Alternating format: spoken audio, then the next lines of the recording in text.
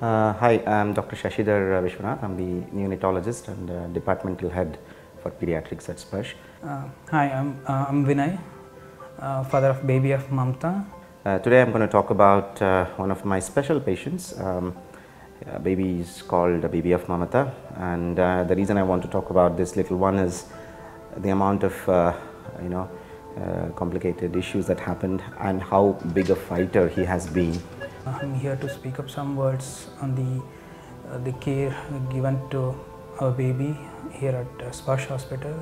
This baby was born early at 28 weeks of gestation, and he was weighing around 850 grams approximately.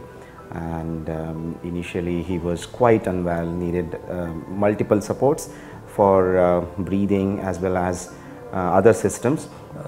Our baby was born at the gestational age of 28 weeks, and we were never imagined that we would face such a situation where our baby will be born so premature and extremely, in terms of medical terms, like extremely preterm baby. And then he developed complications with high potassium, and then needed a lot of multiple types of treatment to improve his salts as well as his heart condition as well as his renal conditions.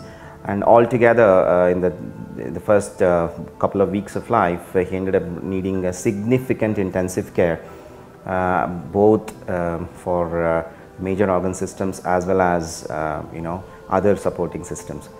I'd like to say that the doctors came as a God in disguise for us. So they had extended all their support and care for our baby to make it happen. Like today, if we are having our baby with us, is just because the doctors here at SPARSH. Until 2 weeks, or at least he was back from ventilator, I always had that 50-50 chance only. But somewhere in the corner of my heart, I always had this hope that he's a fighter. He continues to grow well, and I hope he never have any problem and he rarely visits me. But in case, I'm there for him.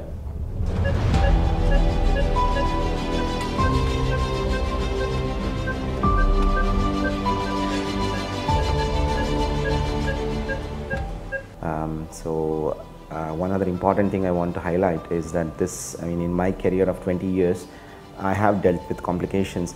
This baby had significantly high potassium of 11 on day 3, day 4, and had basically had cardiac arrest a couple of times, and we were able to retrieve and do the right treatment. And in the first couple of weeks, it was a very stressful situation, and the family has also been extremely helpful to us because they had trust in us, and that's the result today.